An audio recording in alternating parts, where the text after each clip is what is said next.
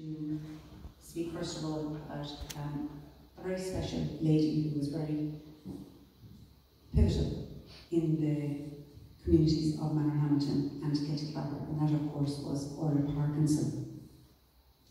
And our first lecture today will be given by Professor Mary McAuliffe, who's sitting here, in area of UCD. And the lecture is an inaugural memorial lecture. It's the memorial lecture for Orla Parkinson. So before I introduce Mary, I'll just say a few words on behalf of myself and the Summer School Committee.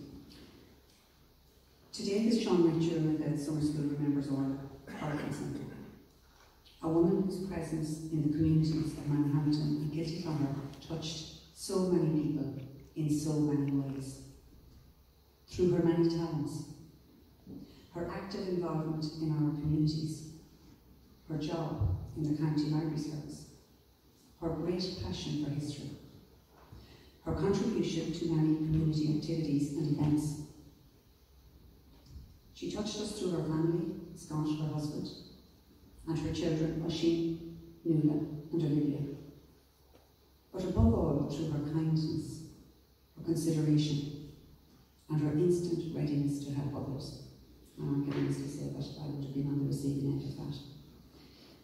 We welcome Orla's family here today and say that we were all the better for having known Orla and her goodness.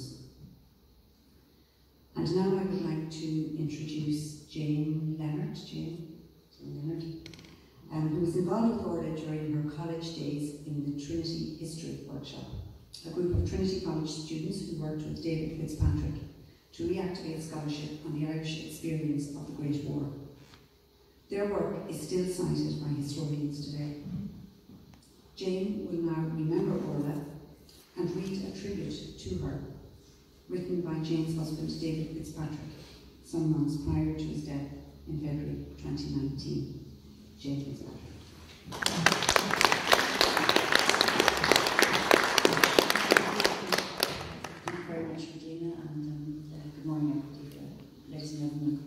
Thank you very much for the invitation extended by Scott and the committee to David last winter to come and give a talk in memory of Orla.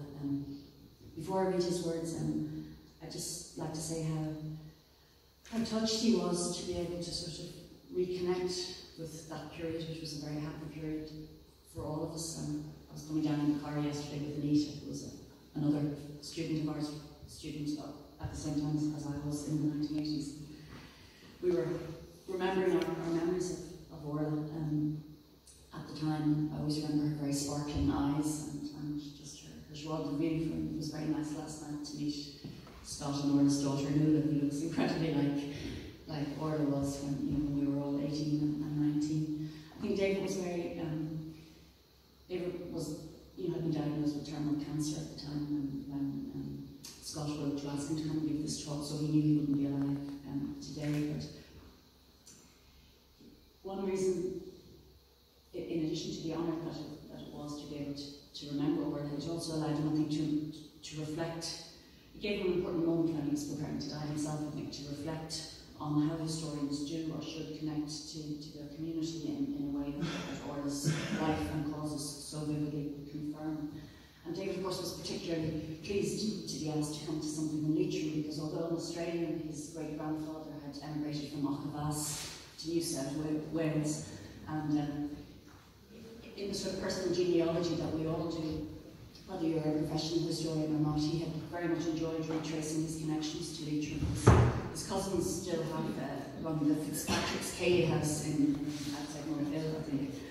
And in the last series of books that he was writing before he died, which are a series of books looking at the experience of Irish people who emigrated to America and then came back, so the experience of the returned Yank in Ireland. And the first of those books will be published by Cambridge University Press this winter.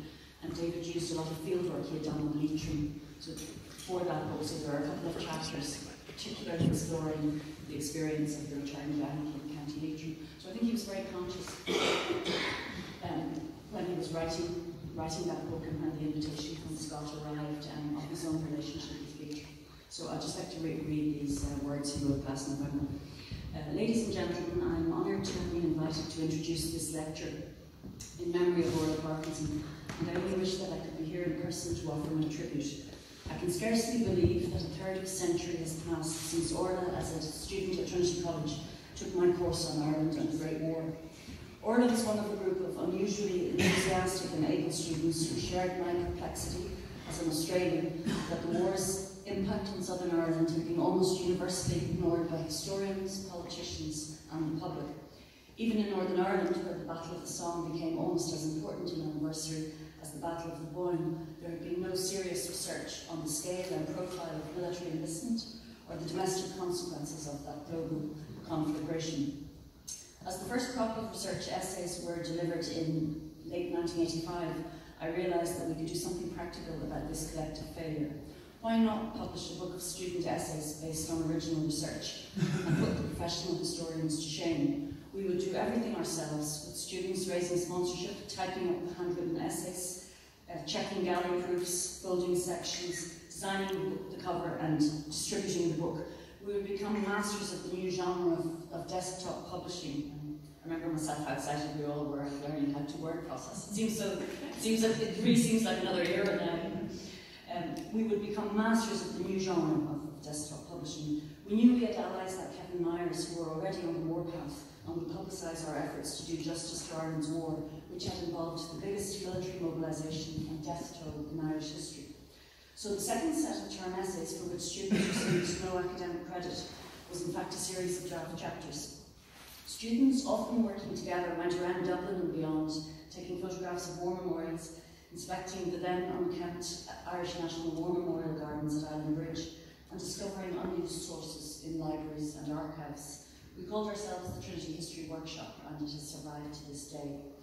Though Orla did not herself contribute an essay, she was a key member of that class which committed so much energy and intelligence to this heady enterprise, little knowing how much labour and angst would be expended before our book was launched just after the annual exams.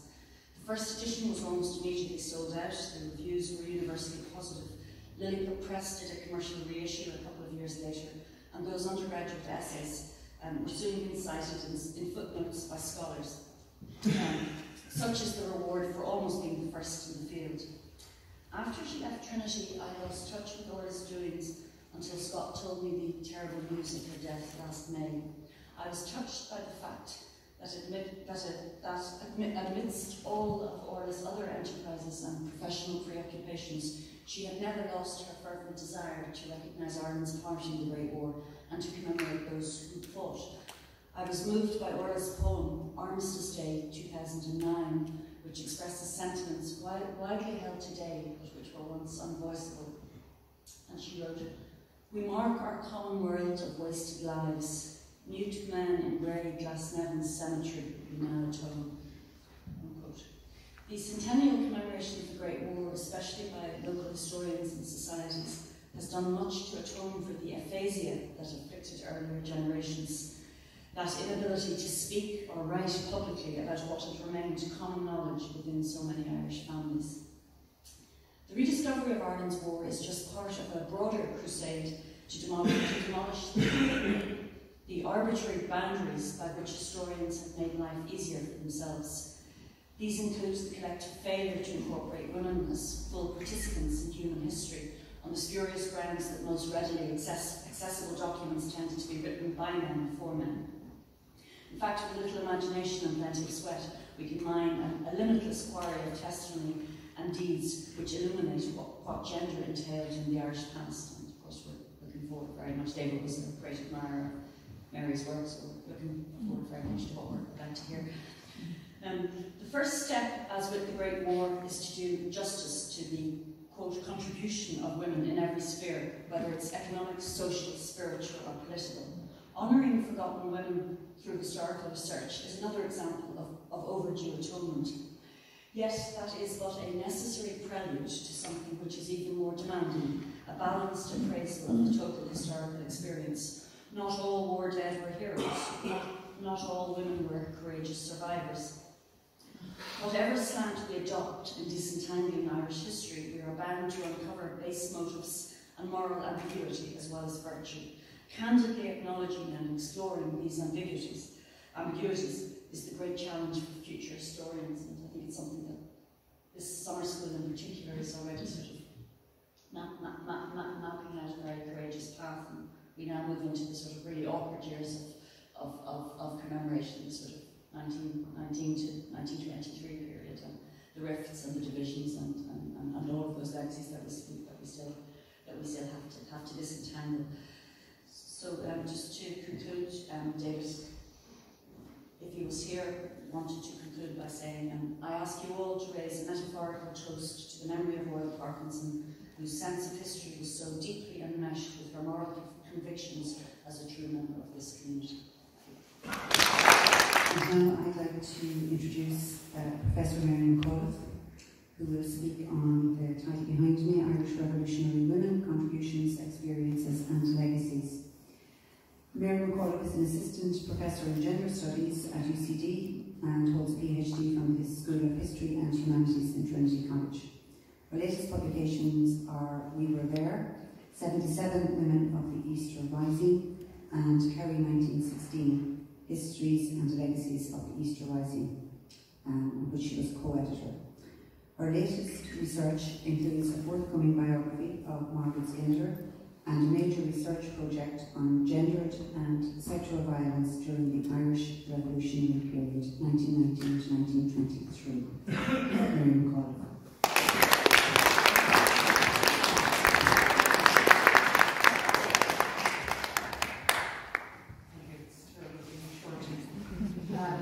Thank you all very much. It's a great honour to be here this morning, particularly to deliver the first inaugural Orla Parkinson Memorial lecture.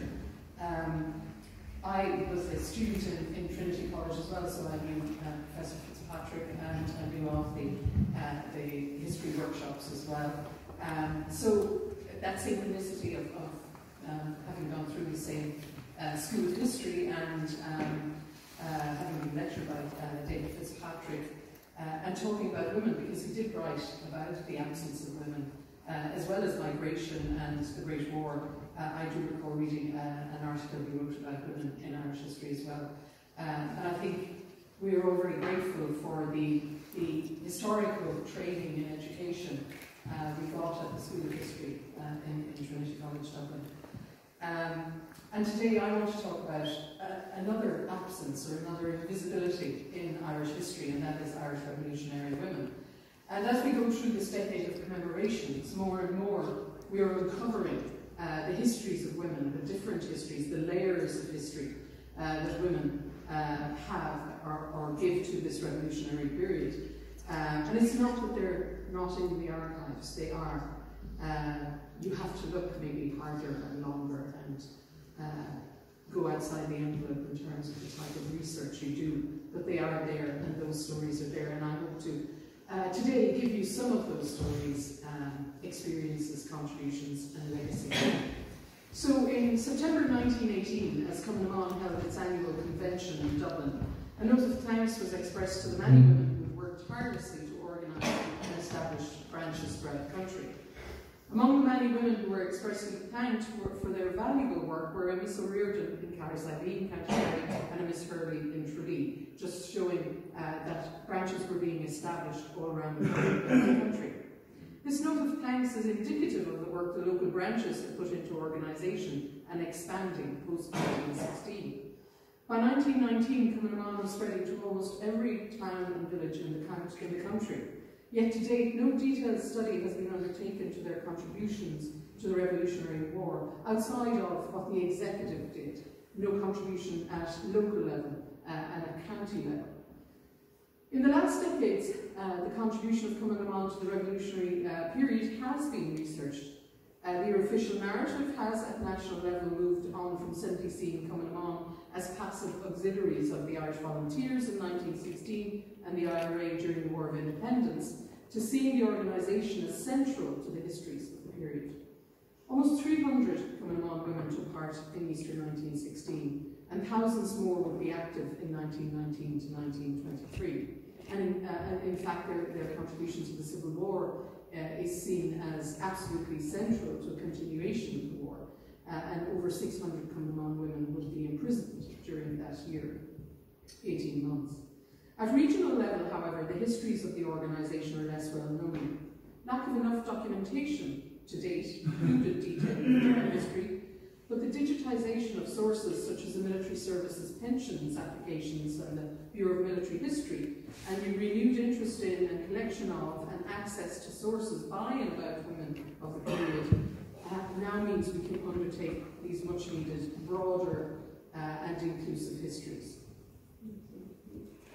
So, Cumanaman, just to give you a background, and many of you would know this already, Cumanaman was founded in Dublin in 1914 as an organisation for women who espoused a nationalist ideology and who would be a support to the Irish Volunteers, who had been founded in 1913, November 1913. Now, the Irish Volunteers didn't allow women to join, so the women set up their own advanced nationalist organisation. They adopted a green uniform with a slouch hat and a badge, a rifle with the initials of the organisation. Many of you would know this now because it has become very much part of the commemoration, and oftentimes you see reenactors wearing the uniform and the badge. This means their militarism was evident from their uniform, statements and training from the very beginning. The organisation, as I said, participated fully in Easter 1916. Almost all the women, other than a few in the Irish Citizen Army, like 25 or 30 of them, who participated in the rising were members of Cumanaman. When the confusion was rife about order and counter-order and countermands by Eoin MacNeill in the initial stage of the rising, it is the women of Cumanaman who traversed the country carrying messages from Pearse, Connolly and the other leaders, including Sean McDermott in the GPO, to say the rising was on. During the week of the rising, there were Cumanaman women in all the outposts, except, of course, most famously, Boland's Mill. As the week ended and defeat became inevitable, Pearse selected Elizabeth O'Farrell, a long-time Cumanaman member, feminist activist, suffragette, and this is quite common with the women of Cumanaman. They were not just nationalists, many of them had been involved in suffrage activism, in trade union activism during 1913. Many had been in Indian Heron prior to joining Cumanaman. So Elizabeth O'Farrell presented the surrender to the British authorities. O'Farrell, a working-class Dublin woman, born and raised in the tenements on City Quay, had been a long-time member of Cumanaman. Like so many women, she had also been involved in the Gaelic League, Indian Heron, and had been a member of Hannah Skeffington's suffrage organisation, the Irish Women's Franchise League. She was also a member of the Irish Women's Workers' Union and had worked in Liberty Hall to help feed the poor of Dublin during the lockout of 1913. And I think this reminds me of the conversation last night we had here about, particularly with Pascal Mooney, about the young women today who are getting more involved in politics. It seems to be a generational thing. And in this 100-year anniversary, you have young women getting involved in all sorts of politics now, as you had 100 years ago. And Roy Foster talks very vividly, in Vivid Faces, his book, about this generational involvement in all of these new politics, the politics of women, the politics of labour, and the national politics in the early 20th century. And women were central to this. So in the post-rising period, Cumanaman worked to keep the revolutionary spirit alive in Ireland, as many of the male leadership were either dead or languishing in prison. For instance, in 1917, they sent an appeal to the President of the USA, Woodrow Wilson, a real president, not like the fellow we have today, looking for his recognition for justice for Ireland's demands for political freedom. Hannah Skeffington delivered that to him in the White House. By 1918, Cumanaman were fighting both for the freedom for Ireland and equal citizenship within that new state for all, regardless of gender. By then, its president, Countess Markievicz, stated Cumanaman demanded full suffrage, and at the 1918 Cumanaman Convention, the women reaffirmed their role in fighting for an Irish Republic, but they also insisted that they would follow the policy of the Republican Proclamation by seeing that women take up their proper position in the life of the nation, as promised in the 1916 Proclamation of Equality, which is the most radical promise, I would argue, in the 1916 Proclamation. Yes. For Cumanaman nationally and regionally, the biggest campaigns in 1917 and 18 were the anti-conscription and election campaigns. by-elections in 1917, and then, of course, the general election in 1918. Fearing a major push by Germany now that Russia was out of the war, and badly in need of fresh recruits, but against the advice due to the febrile political situation in Ireland, the British government passed the Military Services Bill in April 1917, introducing conscription to Ireland. The reaction was immediate, with all shades of political and militant nationalism coming together to resist conscription. Not only politics, but the Catholic Church was very much involved in this, as were the trade unions. With the backing of the trade unions, April 23rd, 1917 was a day of anti-conscription activities, fundraising, incendiary speech-making and pledge signing in parishes, towns and villages across the country.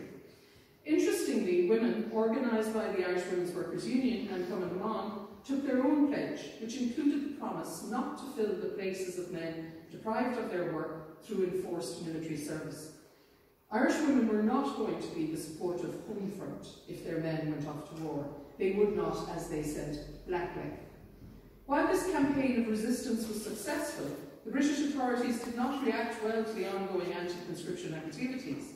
In May 1918, dozens of nationalist leaders, including 3 women, Countess Markovich, Maud Gonne and Kathleen Clark, were arrested as part of the so-called German plot and reinterred. Lord French, who accepted mass conscription was now dead in the water, said he would accept 50,000 Irish volunteers, a statement which encouraged the women to keep up their anti-conscription activities. And this is Law na mBan. In June 1918, Cumann na mBan became the lead group in organising Law na mBan, or Women's Day, as it was, because they were in the best position to organise nationwide. While all of the different women's groups on the committee had been involved in a general strike earlier that year against conscription on April 23rd, Law na mBan would be a spectacular culmination to their ongoing resistance to conscription, and Cumann na mBan, resurgent and growing in numbers, was indeed best placed to deliver on a countrywide involvement. Newspaper reports from around the country show that the Cumanns made an impressive turnout. Throughout the country, pledges were signed in almost every city and town, mostly as part of marches to a local church, often followed by rosaries or benedictions. This is a very interesting part of Cumann na mBan activism that I'm going to be looking into later on, is how they I suppose, militarised the saying of the rosary outside prisons as part of marches, and particularly after they had been outlawed or banned by the Crown authorities. They would march to local churches or local prisons where maybe IRA men were imprisoned and say mass rosaries. And so it's really about politicising the practice of the Catholic faith at this time. And of course you couldn't really arrest a group of women saying the rosary. So they're able to get away with their activism by covering it up in the respectability of Catholicism. Reports in the Freeman journals mention about 400 women signed, for example, in Donegal and County Carlow, 800 women in Coast County Cork, 1,200 women in Clare and Tipperary, while impressive shows were held in Dundalk, Sneem, Castleisland, County Kerry, and 1,000 women, and we have all their names signed in Kilkenny. The actual role they signed there is still extant. Most of them we don't have, unfortunately. The Donegal News reported that there was a splendid turnout in Derry, while in Strabane over 2,000 women marched to the local church carrying flowers where they signed the press. The Irish Examiner reported from around the country included 200 women signing in Dungarvan, County Waterford, while a good many names were signed in the book in Kinmare, County Kerry. Not all name signing or pledging took place on June the 9th because it was a very bad day and it was raining, so other places postponed it. In Longford, for instance, Law na mBan happened a week later, where over 120 women signed a pledge in Granard. In Donegal, the pledge continued all month, and over 2,700 finally signed by the end of the month. In Cork, the pledge was not signed until July the 7th, where over almost 1,000 women signed at the church doors.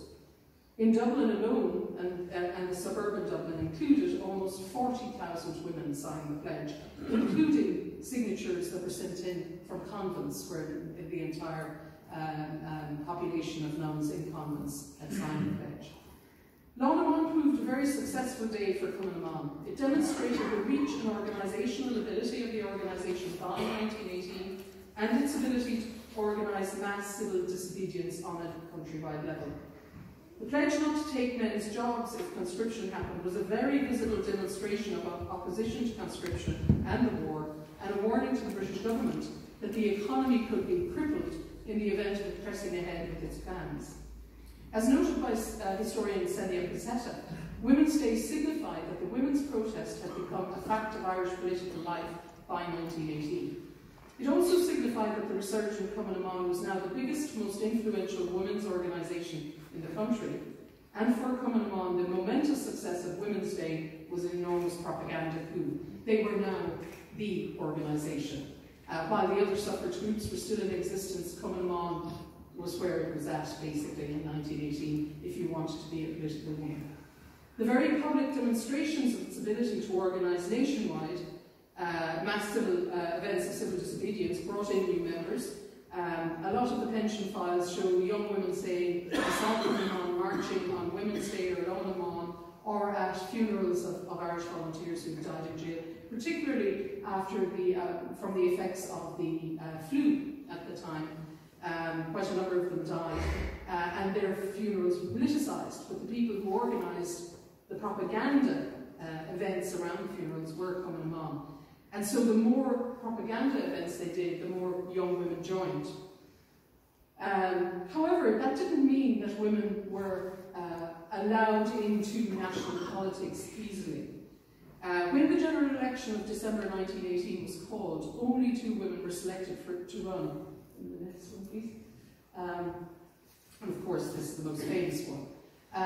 The Cumann women and the Irish Women's Franchise League women were quite angry about this. They had sent out a list both of nationalist women, of constitutional nationalist women who could have run for the Irish Parliamentary Party, and indeed of unionist women who could have run for the unionist side.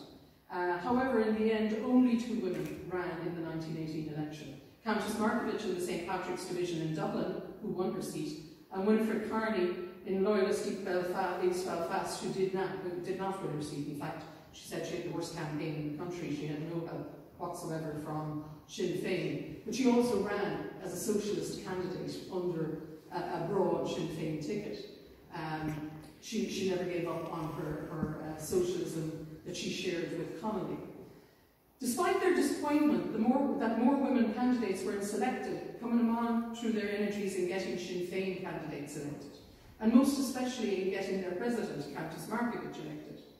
Well organised and well able to produce election materials, propaganda, and in mobilising activists countrywide, Cumann directed, successfully, the majority of female voters towards Sinn Féin.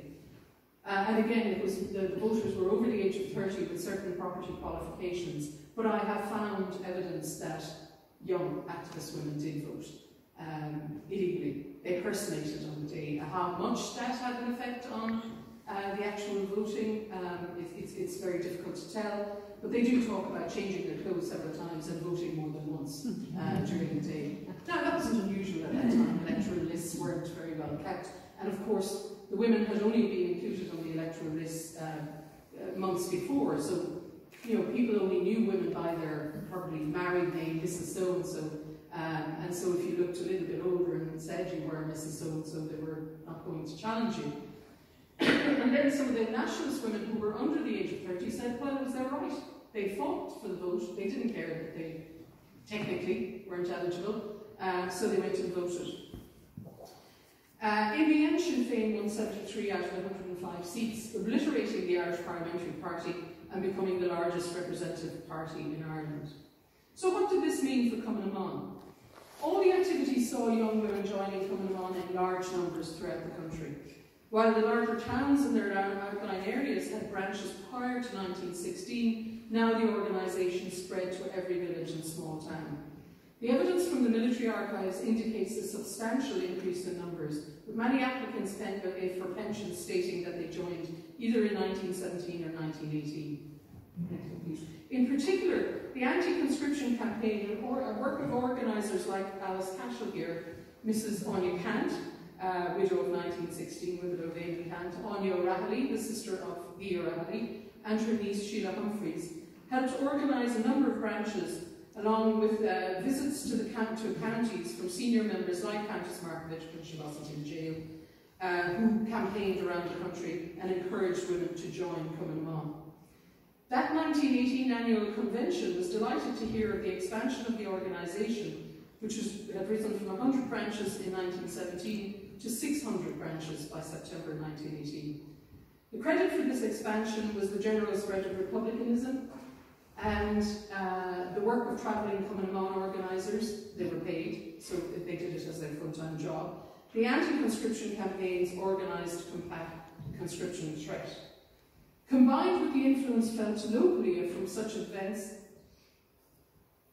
as the death and funeral, for example, of Kerry Thomas, who died on hunger strike in September 1917. Again, another propaganda coup, probably the biggest single propaganda funeral since the O'Donovan Rossa in 1914.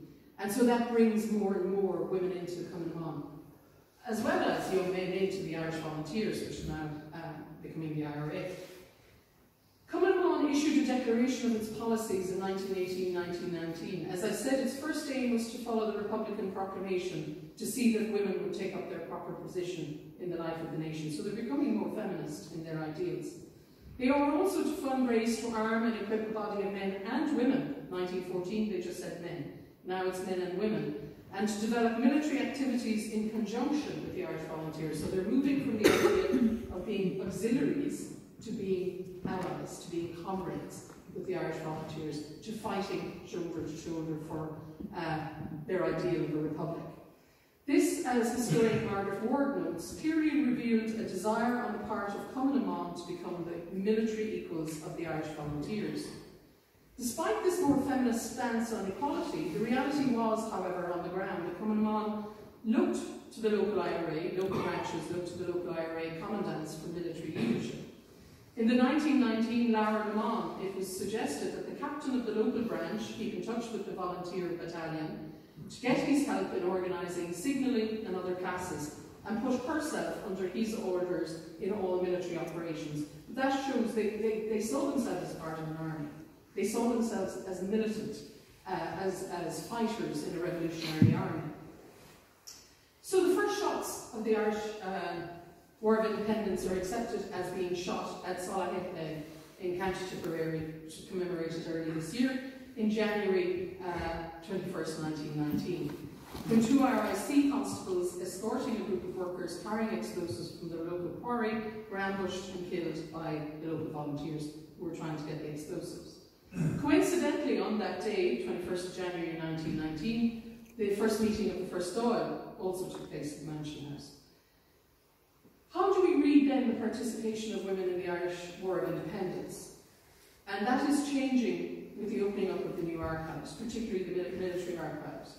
And this is a project I am doing, as well as the sexual violence, is looking at these ambushes.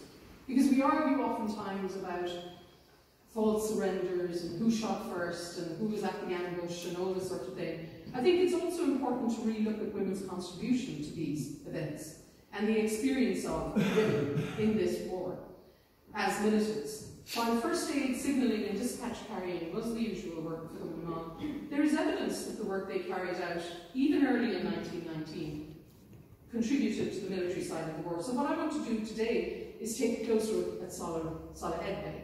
Many of you would know the story. It's usually the first thing mentioned when you talk about the War of Independence. Next one. Recently, a blog on the military pension site has shown that we can do a gendered, inclusive reading of Salahead Bay on the 21st of January. Dan Green and Sean Tracy were among the men most famous for the ambush, but using the military archives, we can see there was a full Cumann na mBan involvement in the ambush, which rarely makes it into the history books. From the archives, we know now that the 3rd Tipperary Brigade had 8 IRA men in position, 2 volunteers on bicycles, and a number of Cumann na mBan women on scout duty. And this was very important. They were the ones who had to give the signal when the RIC were arriving. For example, Katie Coffey of the Dunoval Company of Cumann na mBan said in her pension application that she provided intelligence in the run-up to the ambush and did scout work 500 yards from the scene of the shooting.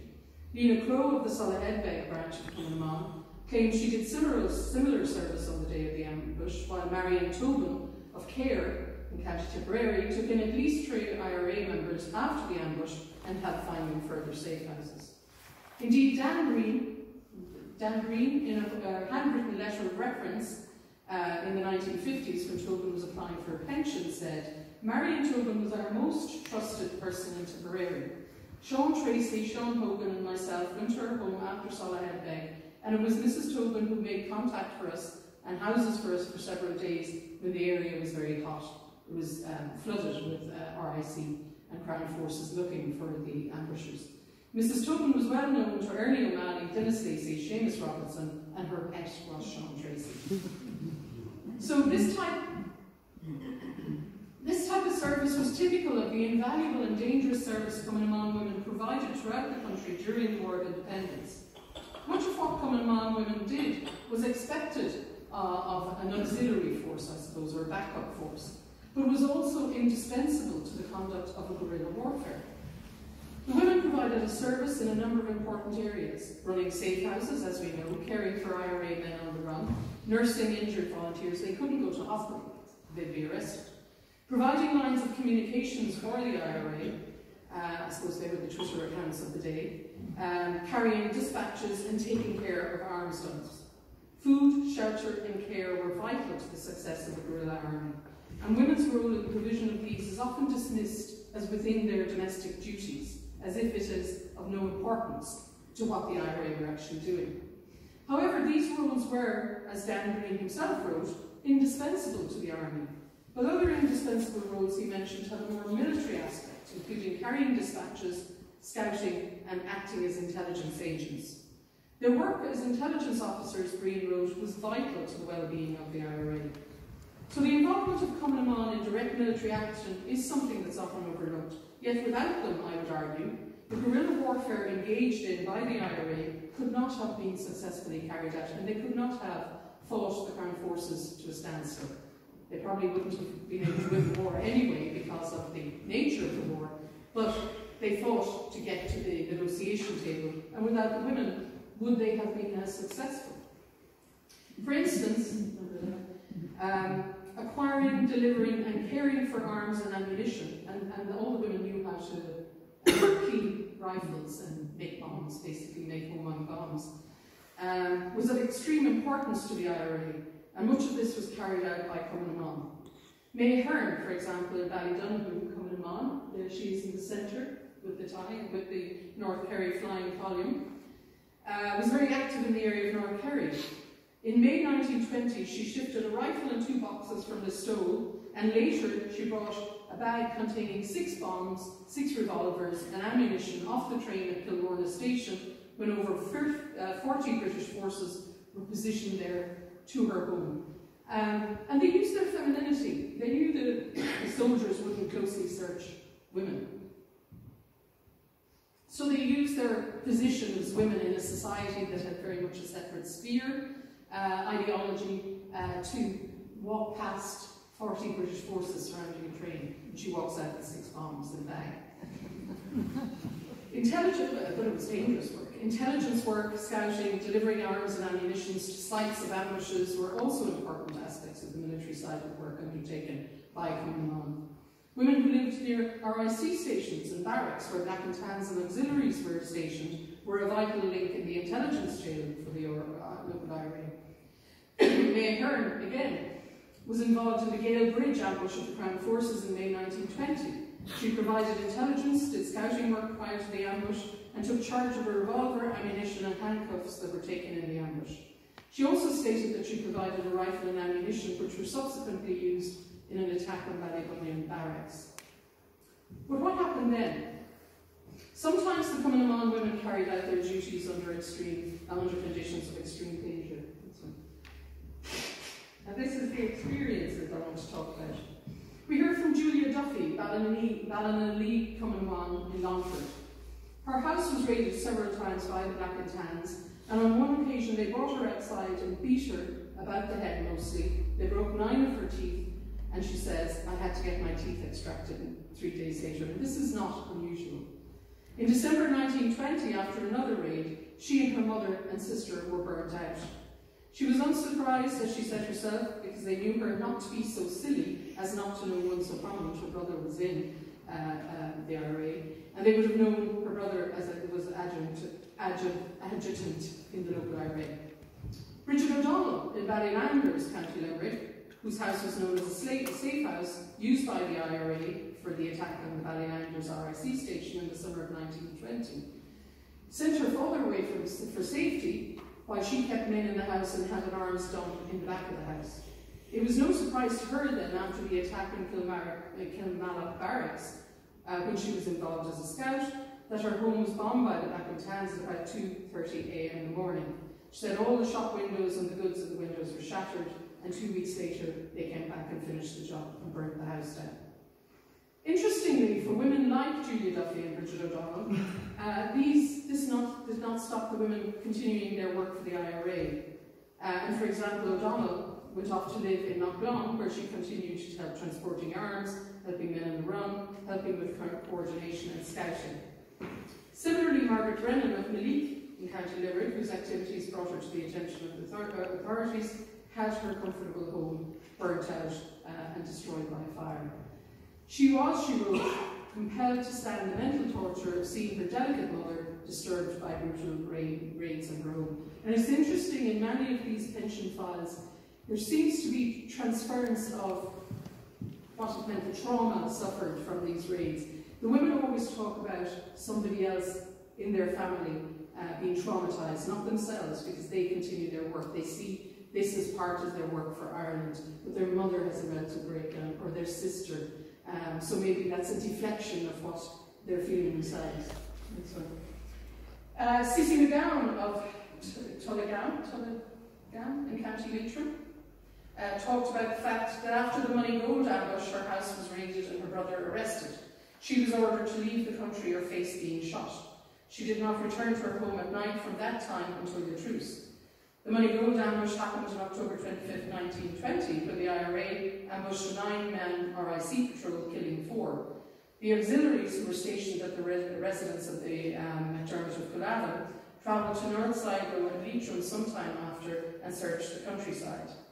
The county inspector reported the houses of some leading suspects were burnt, that meant the women's houses, as well as that of Father O'Flanagan, Sinn Féin Hall at Clifton.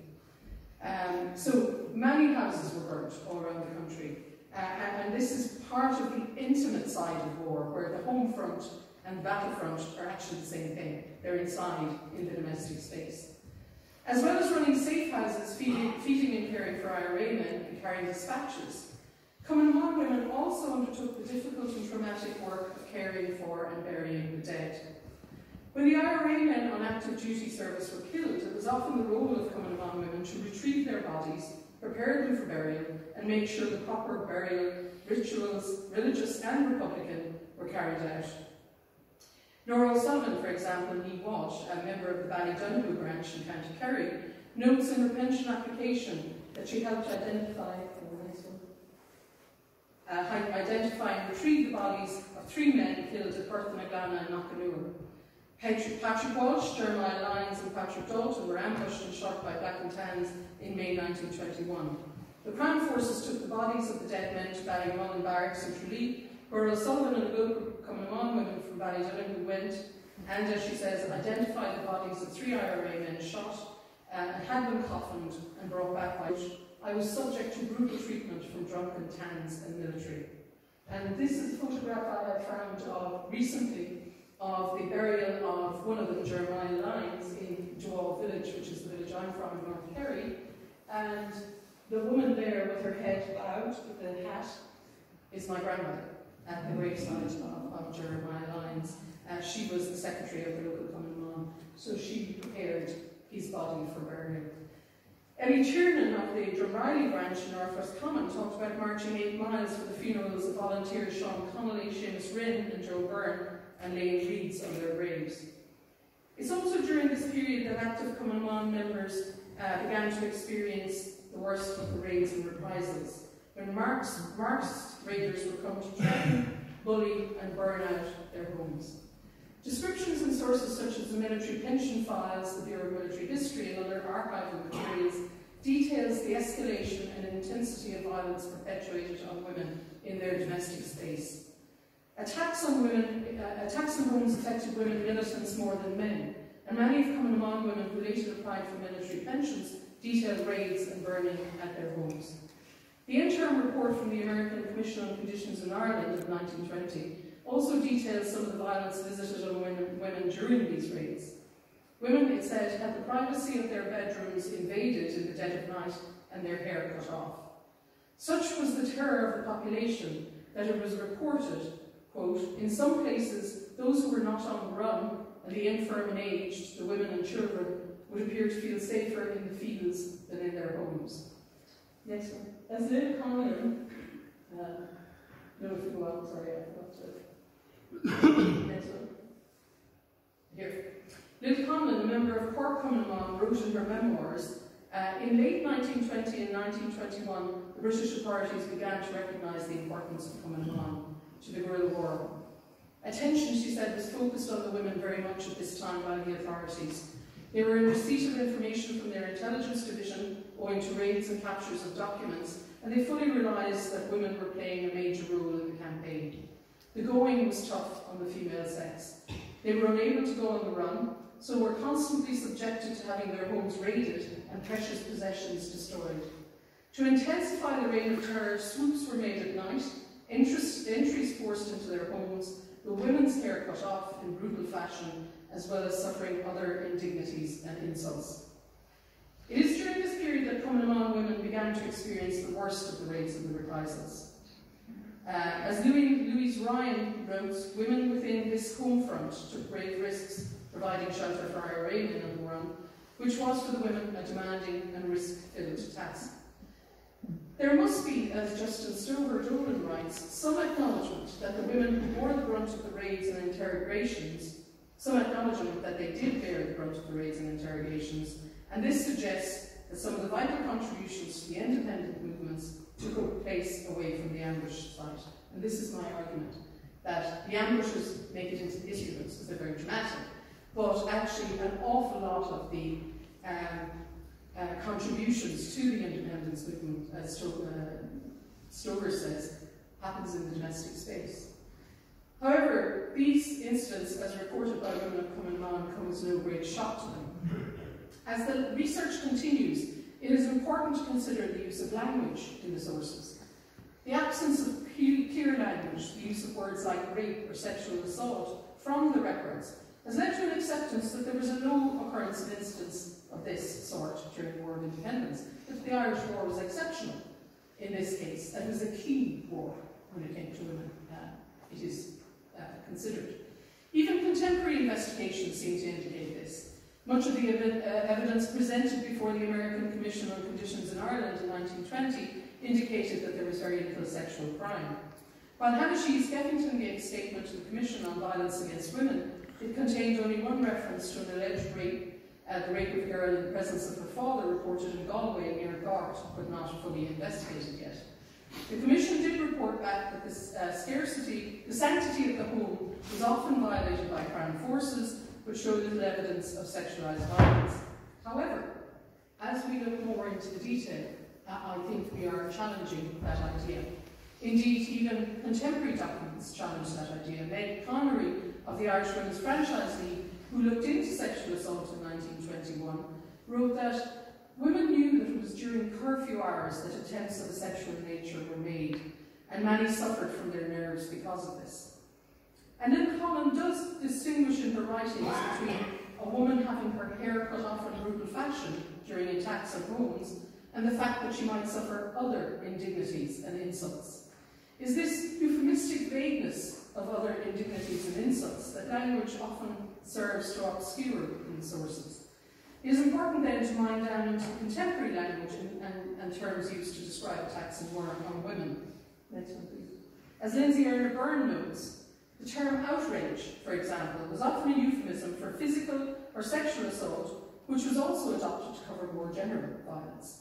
The use of this term to describe or indeed hide sexual assault in a contemporary sense an emphasis on moral outrage rather than an understanding of the devastation of sexual violation. The term outrage is used in a multitude of ways to denote attacks, ambushes, assaults on people, animals and property, and agrarian outrage, but also to denote sexual violence suffered by women during this period. So terror, fear, violation, degradation, they were all elements of the violence perpetrated on women and girls in this specific period in Irish history, for a specific reason. Most of these attacks focused in on the female body, isolated and terrorised and manhandled in brutal fashion.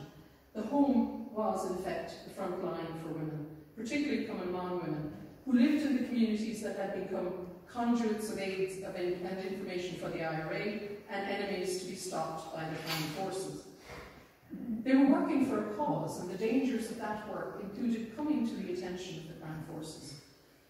In most cases, women stoically continued their work for the Republican cause, and many continued on into the Civil War. Their seeming stoicism, emotional and psychological recovery from violence, is in stark contrast to the experience of women not associated with Cumann or actively involved in war. And I want to conclude with a few remarks on memory. So the activities of Cumann were integral, as we know now, to the independence campaign. In their more domestic roles as nurturers and carers, and in their roles as militants, they provided a service without which the campaign conducted by the IRA could not have succeeded to the extent that it did. Their ability to move freely as women meant that their roles as scouts, intelligence gatherers, message carriers, and their expertise in securing, secreting and transporting arms and ammunition was vital to the guerrilla war.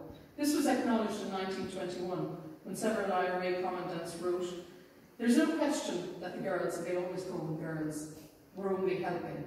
In dispatch carrying, scouting and intelligence work, all of which was highly dangerous, they did far more than most soldiers. In addition to this, the flying columns would have collapsed early this year were it not for the assistance of women, organised and unorganised." The fact that they did not and could not go on the run meant that they experienced the full brutality then of reprisals carried out by the Crown forces on homes and communities. Both their contributions and their suffering, however, has often been ignored or overlooked in both national and regional studies. As Marie Coleman notes, in the fighting stories produced by the Kerryman in the late 1940s, so the Kerry fighting story, Cork fighting story, etc., etc., the role of Cumann was relegated to a couple of pages at the end of the book. Where women were remembered in the traditional histories of the revolutionary period, it was the loyal and courageous Cumann girls who carried out and cared for and looked after men who fought to free Ireland. In addition, the psychological strain on women, families and communities was immense. Women seemed to deal with the trauma of terror in different ways. Cumann women often talked about how they just continued with their work, despite sometimes experiencing violence and homelessness after being burnt out, as well as injury and insult. However, the trauma experienced by all remained a hidden subject in history from the 1920s onwards. While the subject of the war on women, terror attacks in homes and communities, head shaving and attacks on women by the IRA as well, which I haven't really gone into in this paper, as well as the Crown forces, were regularly reported in the newspapers of the period, it all soon becomes an invisible subject in the historical narratives. So with the opening up of so many new sources and revisiting existing material, we can now attempt to locate the extent of gendered and sexualised violence and place it within the historical narrative.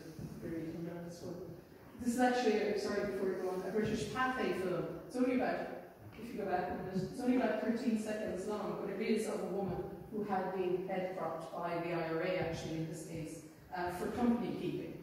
And that's what the IRA mostly attacked women about, company keeping with the RIC or Crown forces. In fact, one guy, Leo Buckley from Tipperary, said, you know, it was difficult work, but we did it. We had to control the women because they could be carried away by a uniform. And I think in that sentence lies what will become the very patriarchal system of the Irish Free State. The men who were controlling the women from company keeping go on to become the politicians of the Irish Free State, which becomes very anti-women. With the opening up, therefore, of new archives, and especially digital access to archives, scholars are delving deeper and producing more nuanced analyses of roles and contribution of women from 1916. As I said, up to 300 women participated then, and many thousands later. These women's roles are far broader. Yes, they served as nurses and first aid assistants, but they were also couriers, message carriers, intelligence gatherers, gunwomen, snipers, and military leaders, in roles understood by most historians as integral and vital to the history of the revolutionary period. However, the intractable nurse narrative does continue. The fact that they were guardians of the patriot flame image, the forgotten women's stories, proved difficult to shift from public consciousness, even now. They are shifting. These narratives are embedded in public consciousness soon after the Rising, initially developed and circulated actually by the women themselves to propagandise Republican ideologies which motivated the patriotic dead. Later, male writers, historians and commentators usefully positioned women within a framework acceptable to a masculinist conservative state that had come into being. And it is these narratives that continue to be the dominant memory tropes. Widows and nurses are not generally the stuff of national narratives, but the ongoing understanding of the more militant contribution of women is inexorably challenging and changing the narrative of that type of experience and contribution of women. Commemoration, of course, cannot be ever separate from contemporary social, political and cultural events. And so, this period, 2012 to 2023, reflects contemporary politics in the way we commemorate, where gender equality within Irish society continues to be a much talked about, contested and activist space. However, women's histories, as they are uncovered, will continue to challenge and question the myths and histories of the revolutionary period, broaden the role played by women, complicate our understanding of this revolutionary period, and question what constitutes an authentic past or pasts, as well as uncover the processes by which a gendered narrative was constructed and historicised. Thank you.